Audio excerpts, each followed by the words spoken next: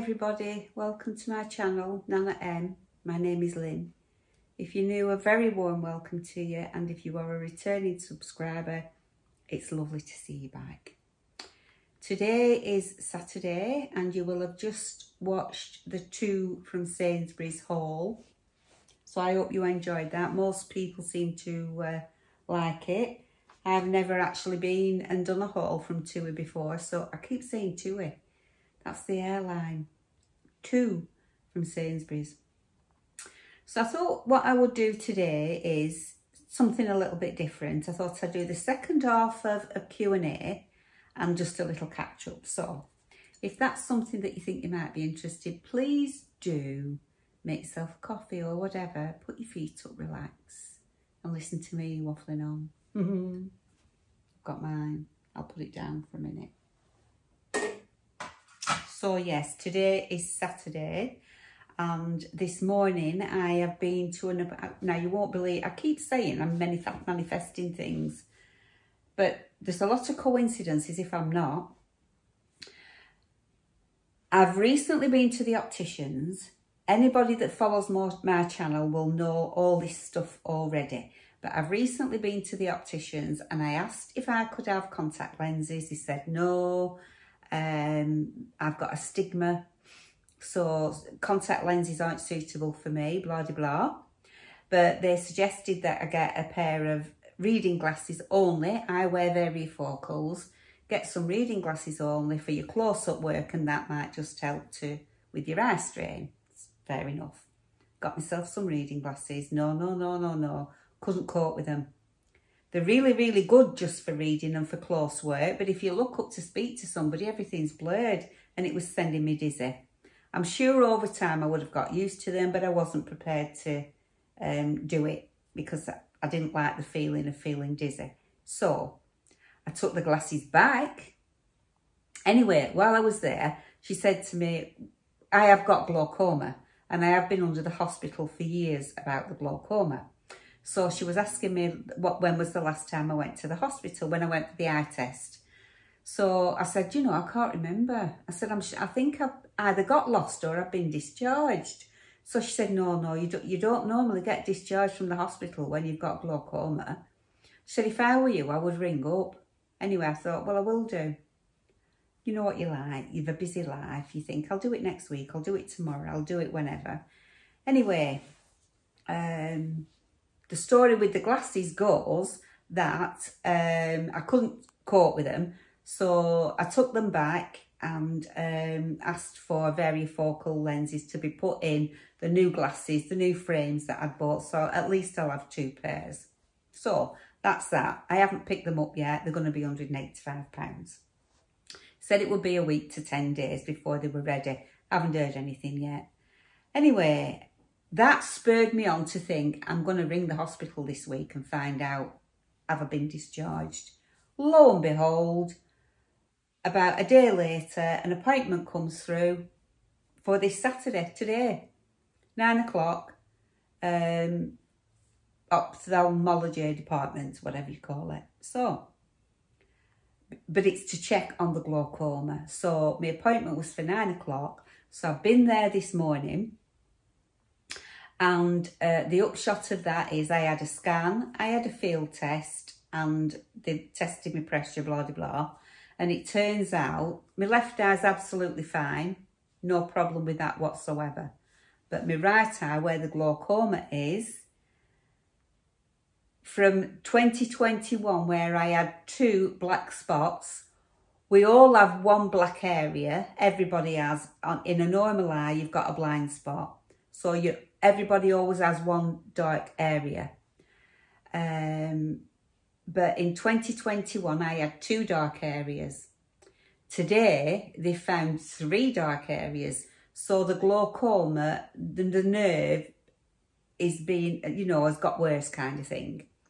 So anyway, he said, depending on what your pressure is, we may have to think of something different, medication-wise, or even laser treatment. I also have a cataract growing, but it's not significant enough for them to do anything about it. So anyway, he tested the pressure, and my pressures, he wanted it to be between 13 and 14, and it was 16. So he said, it is a little bit up, but it's not up enough for me to start to worry. So he said, what we'll do is we'll leave well alone because you seem to be a bit stable. He said, and I'll have you back within either in 6 months or 9 months. We'll check again. And if it's gone worse, at that point, we'll start to look at, you know, your medication. Because when you do a field test, don't know if you've ever had one, but they cover one eye up, like they always only do one eye at a time. And you have to stare at this little dot in the centre of a screen. You have to move. Your head's in at like a chin thing and a thing here. And you have a clicker button. And you've got to focus on the dot that's in the middle. And there will be dots flashing in different places on the screen. And you have to click the button every time you see a dot. But it's checking your vision, your field of vision. It's because you to concentrate on this one dot in the middle. You haven't to move your eye, otherwise the test is no good. So I had that done and I had a scan. And that's what it's shown. So that happened this morning. I went at 9 o'clock. So that's good, isn't it? So there I was thinking, I'm sure I've been forgotten. And then lo and behold, the thing comes through. And then you'll have all seen my Teddy Blake bag.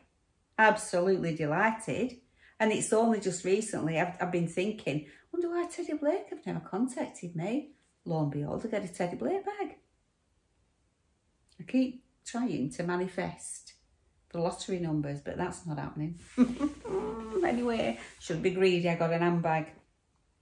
So I thought, yeah, why not do something a little bit different and do a Q&A. So I've got the questions from the first Q&A video that I did. And for anybody that didn't see that wants to see it, I will put a link below in the description box if you want to go and have a look at that one. But we did, how did I meet Harvey? We did, how long have I been married?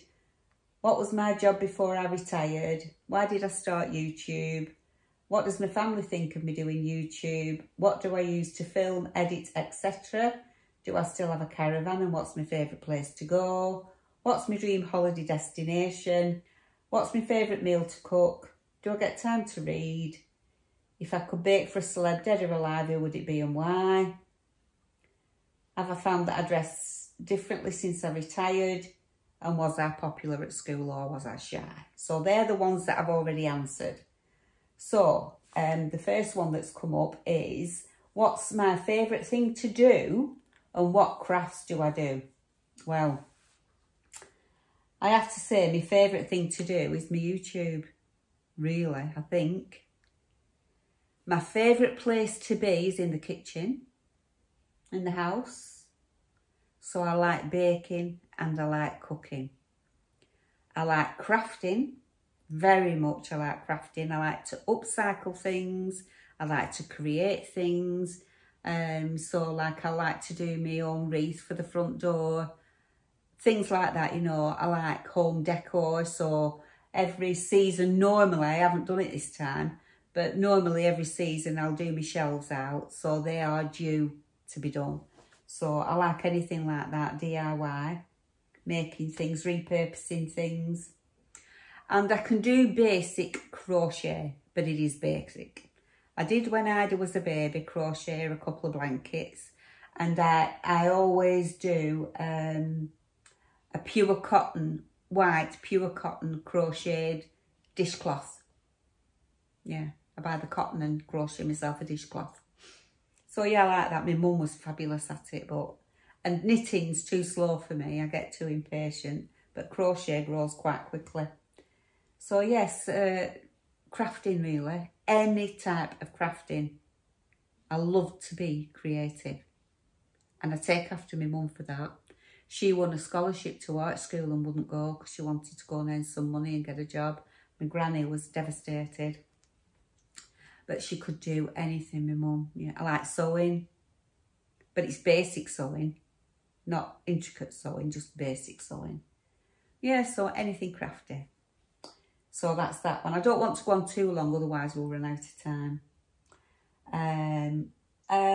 Do I spend a lot of time doing housework as my home always looks lovely? Well, every morning when I get up, I always make my bed, put my cushions on and everything, tidy my bedroom, before I even come downstairs. I don't always get dressed. Sometimes I'll come down, have a cuppa, go back and get dressed. But I always do my bed and everything before I come downstairs. I think that's important to do that. And so my bedroom really, most of the time, is always, you know, tidy. And then as for downstairs, I kind of clean as I go, if you know what I mean. So it never gets out of hand. I hoover every single day. And I just polish as and when I feel like. I don't polish. I never use polish because I've been told by my auntie never to use polish because it attracts dust. She had a furniture shop and all she ever used was a very damp, a wrung out, just damp cloth, and you wipe the dust off. Otherwise, all you're doing is you're moving it to somewhere else. So you use a damp cloth, wipe it off, and then buff up your furniture. You don't even need to buff it. And that's what she did with all the furniture in her shop. So she knows what she's doing. So I don't ever polish, I just wipe.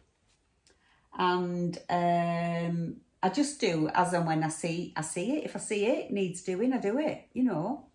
Yeah. And it never really gets too bad. And then, of course, every now and again, I'll do the stairs, you know, and I'll do the paintwork and I'll do the skirting boards, but I don't do them every day. I just do them as and when I think they need doing. Yeah. So I just keep on top of it. And I find that is the easiest way for me so that I don't get overwhelmed with anything. And there's only me and Harvey living here, so there's really only one person making a mess, and it's not me. So, how do I stay so slim, and what healthy advice would I give to us older ladies? Well, I don't always stay slim. In fact, very often I'll put weight on. I fluctuate up and down, and I have recently been, as you will know if you watch my channel, to where I had like a health screening thing and I had all my arteries checked. Part of that screening was you to do like a fitness test thing on a bike, all wired up with wires. And they did my BMI and they said my ideal weight, I would have to lose 9 pounds. So I'm overweight. But what I have found is that I've cut bread out. I thought I was allergic. I thought I was celiac and gluten intolerant. So I sent for a gluten test because every time I eat bread, I bloat. Anyway, I'm not gluten intolerant at all. So there must be something in the bread that makes me bloat. And I can look like I'm 6 months pregnant. I can start off slim in the morning and get fatter as the day goes on. Would you believe that? But it's true. But overall, I always used to be between 7 and 7.5 stone. All my life, I could eat whatever I wanted, never did any exercise. But then I was always very, very busy. So that in itself, you know, I was never still. But as I've got older, I'm about 10 stone now. Something like that. And I keep trying to get down to 9 something. But it doesn't seem to be happening. But I'm not dieting at the moment. I'm just eating healthy. I do eat the occasional ready meal. Not ready meal, processed. But I try not to eat much of it. And I do make very, very healthy meals most of the time. But I'm not anal about anything. Do you know what I mean? I'm not saying I will never eat processed food again. I will never eat a ready meal again. What I'm doing is I'm being selective and I'm being very, very careful, and I am reducing on those kind of foods and eating more of the healthy foods. I make my own yogurt, as you know.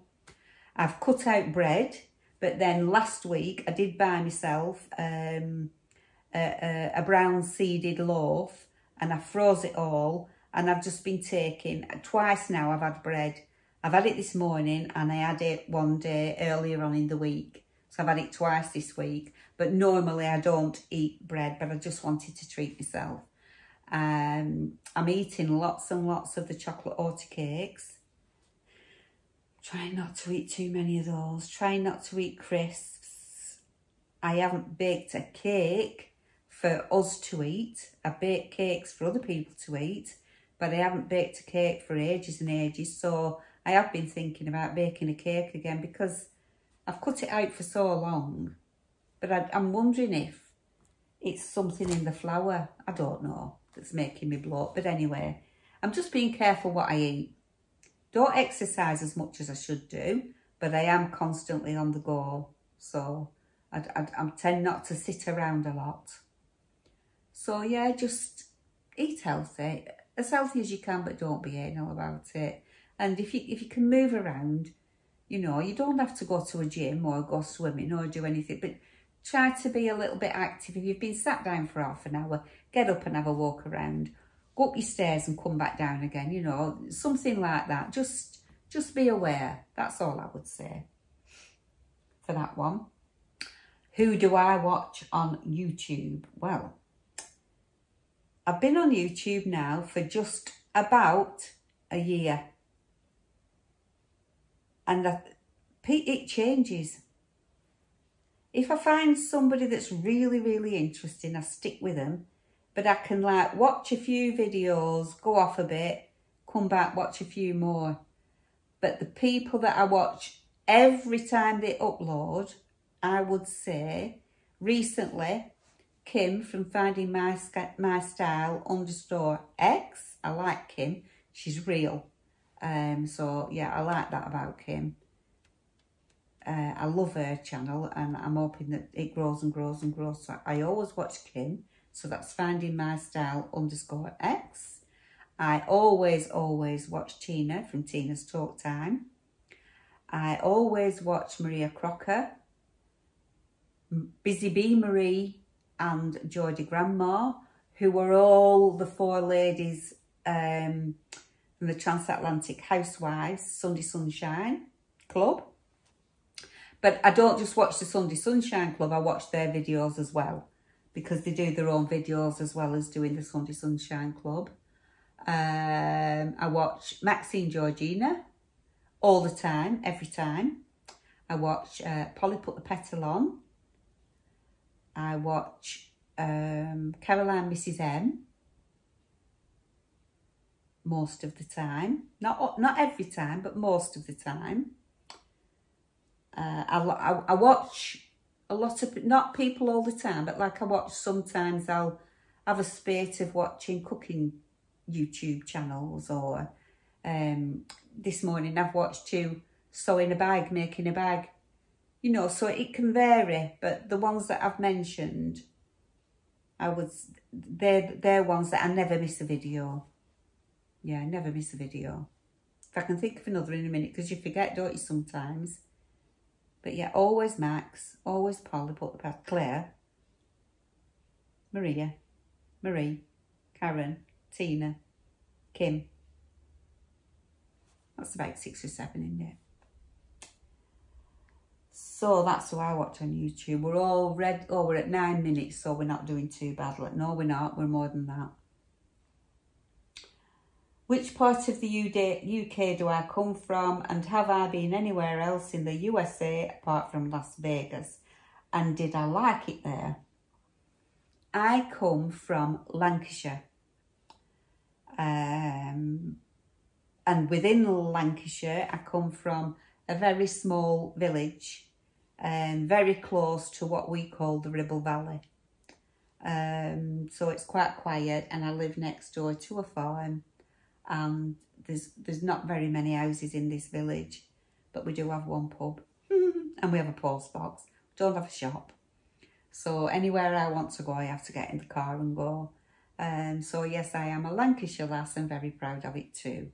I have lived in different places. I've lived in Manchester for a while, and I've lived outside this country for a short time. But yeah, Lancashire. And no, I have never been anywhere else in the USA apart from Las Vegas. But I have to say, I thoroughly enjoyed it. I loved it. I think if I didn't have a lot of willpower, I could be addicted to gambling. I love gambling. But I don't like the gambling where at a table playing cards or spinning the wheels or all that kind of thing. I like the slot machines. So what I did was, when I went to Las Vegas, I think I went for 10 days, and I allowed myself £50 a day to spend on the machines. If I lost it, I lost it, and I didn't put any more in. If I won, I could play a bit longer, or I could keep it and add it to my day after. And that's what I did. Yeah, and I thoroughly. You can't go to Las Vegas, I don't think, and not have a little play on the machines. But they can get very addictive, yeah.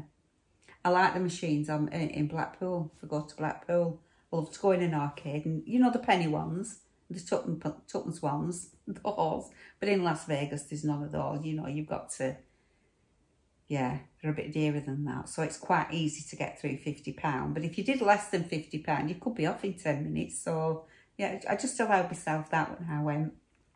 Thoroughly enjoyed it. Las Vegas is exactly what they say it is. Everything's a lot bigger than here. Everything's very elaborate. It's massive. There are malls inside the hotels in Las Vegas that are bigger than some of our shopping centres. Would you believe that? It's a place you'll never see the like of anywhere else. Loved it. Went up the Stratosphere, which is the tallest building. I stayed at the Luxor, which is like an Egyptian theme. Lovely. So I would like to go back, actually. I'd like to go back to Las Vegas. What does my husband do, or is he retired? Yes, he's retired, but he still does work for his friends now and again and for family. And he's very busy at the moment working on this place. He was a joiner and a builder before he retired. Yes, he can turn his hand to anything, really. I'm very, very lucky. At the moment, he's doing an ensuite in an upstairs bedroom. We have 3 bedrooms and 1 bathroom. So 2 bedrooms will share the bathroom, and then the 1 bedroom will have the ensuite. So I've been filming it as we go along, so I'll be able to show it you from start to finish. It's very tiny, but what happened was we didn't live in this house for a while. We've had this house for years and years and years, but we lived somewhere else for a good few years, actually, about over 15 years. So for that 15 years, we rented this property out, and we only moved back into this property. Actually, it was at the beginning of lockdown, would you believe it? Honestly. So what we wanted to change the whole structure of the building. So downstairs where I am now, where you'll have seen in the kitchen and everything, used to be 3 separate rooms, and we wanted to knock it into one front to back. So while that work was going on, we had the biggest bedroom upstairs. We turned into a lounge, and off the corner of it, we took a little corner off, and that was a little kitchen, the tiniest kitchen you've ever seen in your life. Only 1 person could get in, and you could just about turn around. But it was, you know, we managed, because we didn't want to have to cope down here. We knocked walls down and plaster off, and with girders going in and everything you can think of. So it was impossible. You couldn't have lived in it. So that's what we did. So now that downstairs is finished, that bedroom now will become either the master bedroom or a spare bedroom with an ensuite for when people come to stay. So that's what we're on with at the moment, the ensuite part of that bedroom. So, and he's busy with that at the moment, and we did everything ourselves in this house, everything. Obviously, we couldn't lift the girders in by ourselves, so we had to get friends and family to come and help us to lift those in. And we got somebody for the electrics. But everything else fit in the kitchen, or we fit the kitchen, but the people came and did, I forgot what it's called, the worktops. What's it called? It's not, anyway, whatever it is, the posh worktops. They came and did that, because they have to come and measure it all, and then they go away, they make it, and then they bring it back and fit it. So they did that, but we did everything else. Yeah, everything. And you've seen we've just done the front. Or people came and did the tarmac. So we got people to do that. And we got people, obviously people made the windows, but I've fitted them all. Yeah, everything. He's just done the hallway. Seen that. So that was the next job, the ensuite. And when the ensuite's finished, we're redecorating the front. We're doing the new bathroom, and then redecorating the front bedroom, and then decorating the main bedroom. Never ending. But yeah, that's what we do. So that's that.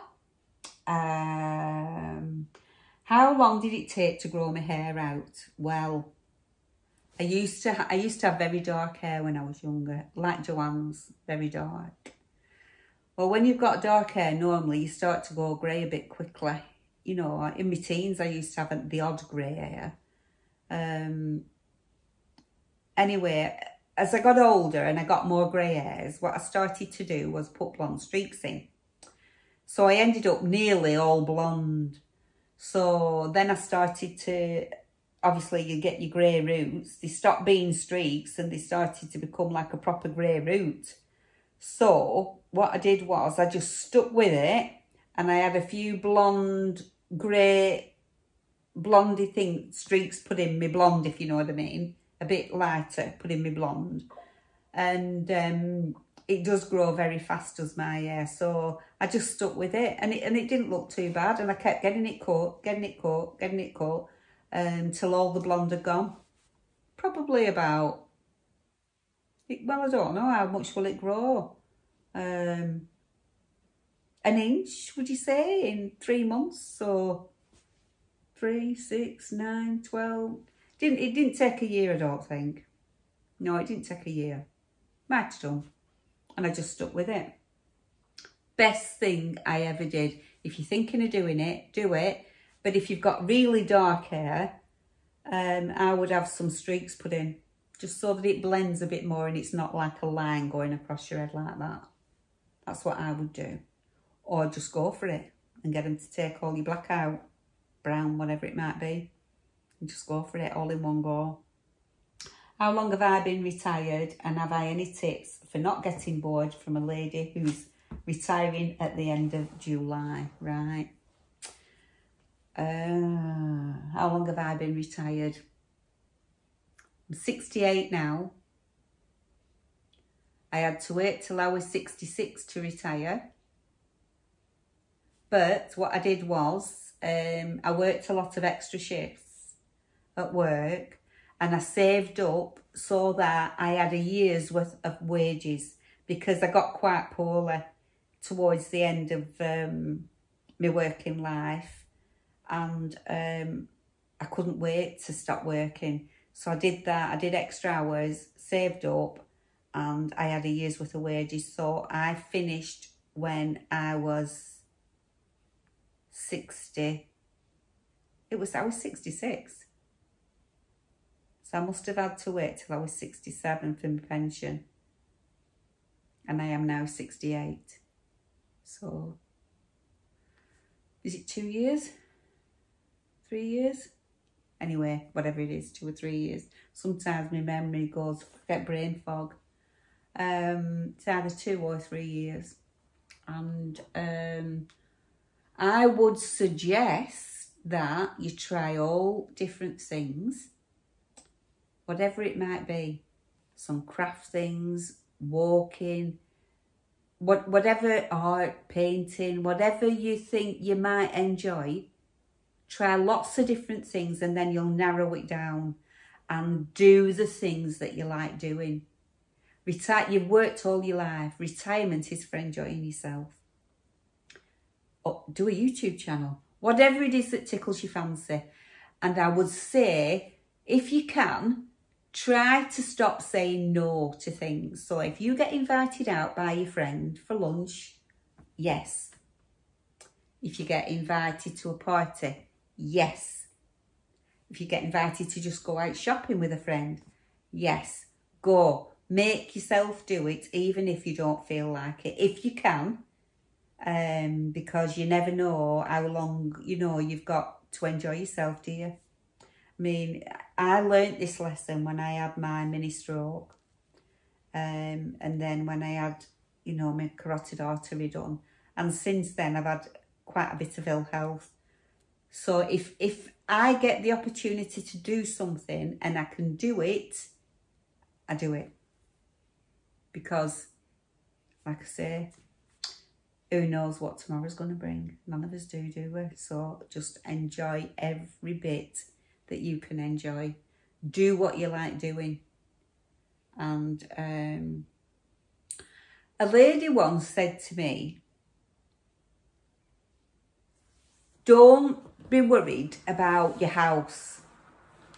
I mean, I am a bit house proud, you know what I mean? And I do like a clean house.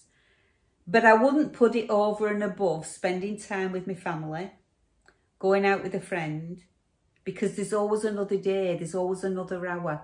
And she used to say to me, when you die, they won't put on your grave, but she had a clean house. And she's right. They won't, will they? Nobody's going to ever think that.